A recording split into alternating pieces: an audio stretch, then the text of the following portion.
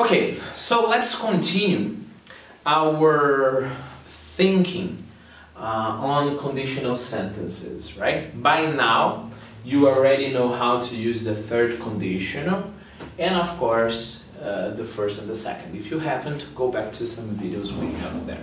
Okay, so if I had bought that car, I would have gone to the beach.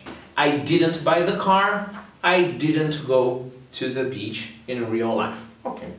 But sometimes, guys, half of your sentence is in the present and the other half is in the past.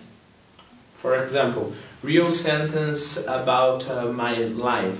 When I was about 15 years old, my father paid an English course for me, and I was a carpenter at that time, and I worked with my father. And when I started studying English, I fell in love with English because English is awesome, and you, of course, you know what I'm talking about because you are in love with English as well. And because of that, I became a teacher. Now think about it. My father paid the course in the past, I am a teacher now. If I want to imagine a different reality, because remember, that's the point of the second and the third condition, imagine a different reality, I'll have to mix the second and the third. If my father hadn't paid me an English course, I wouldn't be a teacher now, because I am a teacher now, okay? The entire thing in the past.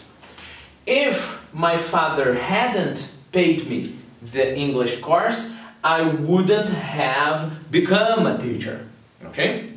So that's the spirit, okay? So you can think about how things to practice, how things in the past affected your present.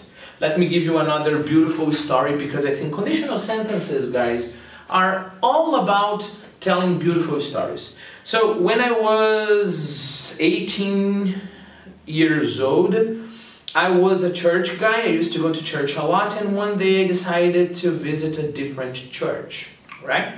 So I went to this different church out of the blue, you know. I just entered any church, you know, and I saw my wife there. Very cute. She was singing in the choir, you know.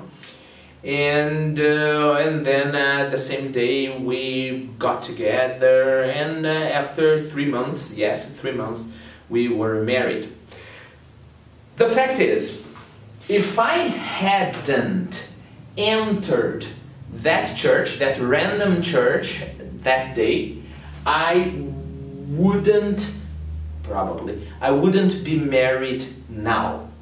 This part is in the present, right? Hypothetical present. Or if I hadn't entered that church, I wouldn't have gotten married 15 years ago. Okay? So try to do the same thing, guys. You need that exercise, believe me. Remember, English is not just about understanding. You can't, guys, watch those videos and think like, oh, yes, I got it, now I know it. It's not about understanding, it's about doing it. So think about your past, try to imagine how would your life be different now if something had happened differently. And then make what I like to call those hybrid conditional sentences.